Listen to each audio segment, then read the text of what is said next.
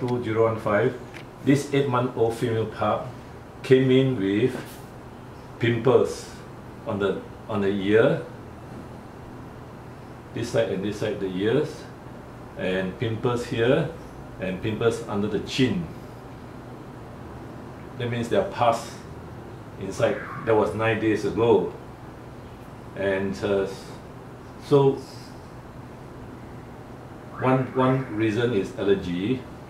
So this pup has been biting the plastic handles of the bed.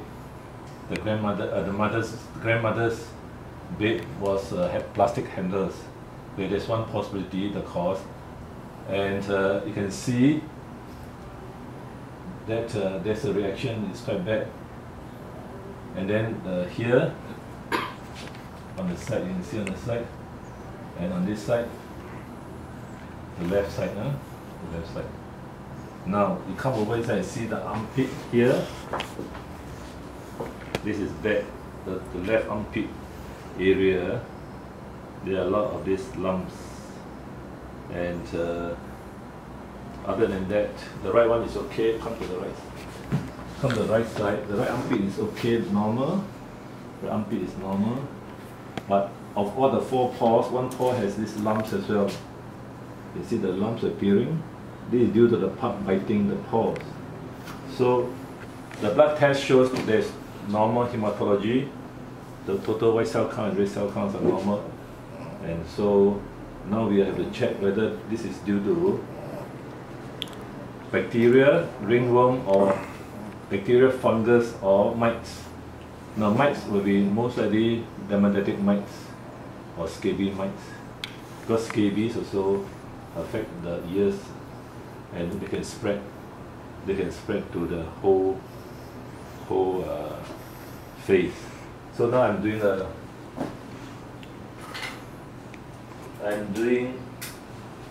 checking for ringworm. So I will look for those hairs, but there's not much hair here. So I get some hairs from here onto the tip here. Check for ringworms.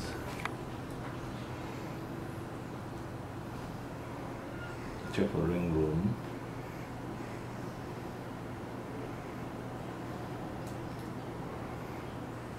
Now there's not much hair because this one has very little hair, so I can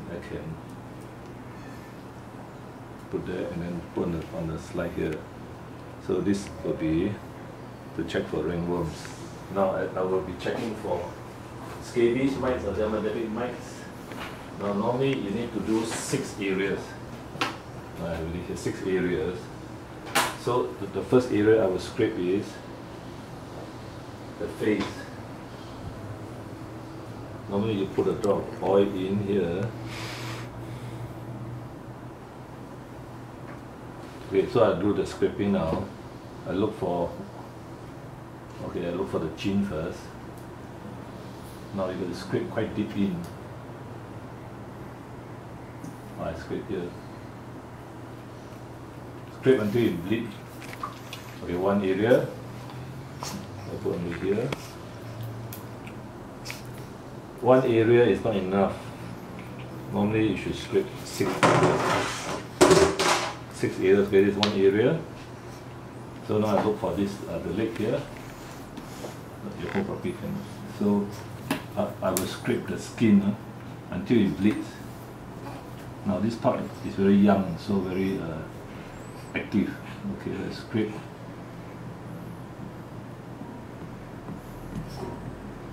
Scrape until bleeding because the mites are under the skin.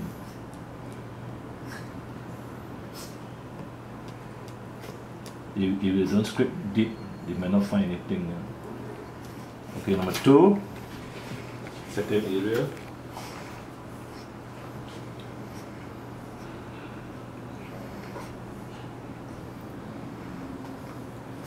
So we do 3 areas today first. Okay, one more area now. I will do the ears. The ears. So the assistant hold properly. The ears there.